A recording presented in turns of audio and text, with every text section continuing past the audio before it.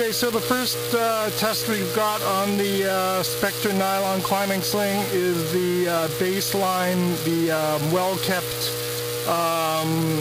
webbing, 6-bar tacks, 5-inch overlap across larger pins this time. They're about 15mm pins, just to try and get as big a strength as we can on the sling rather than going to the 10mm or smaller pins. So I'm going to do a faster pull this time, just so that we try to factor out heat and other creep and other such variables, and I'll try to do the same speed on each sling. So this is the baseline sling, the good webbing. We're loaded up to 250 pounds right now, and we're going to go for a straight fast pull and moderate fast pull and see what we get.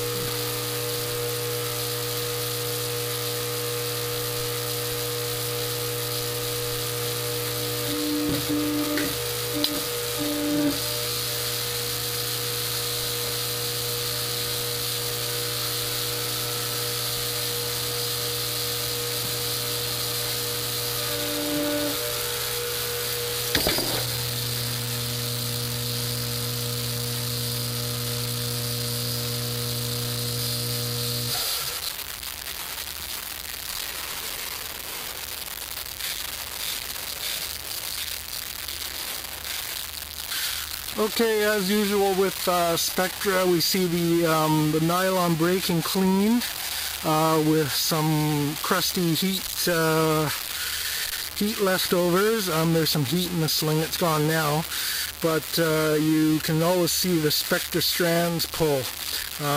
So when you pull a Spectra nylon blend sling, you get the nylon kind of breaking more cleanly than the Spectra. The Spectra pulls out and strands out like that.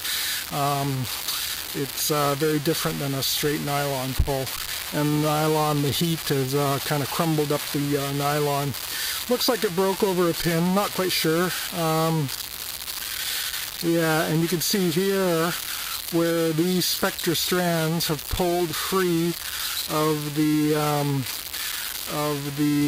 warp of the weave of the webbing. So no stitching break, no break at the stitch. It looks like it broke over the pin. So this is the good sling, so we'll have a look at what the peak gross on that was. So the peak gross on that was 5,200 pounds. Get a close-up of that. 5,200 pounds, and that's my baseline sling.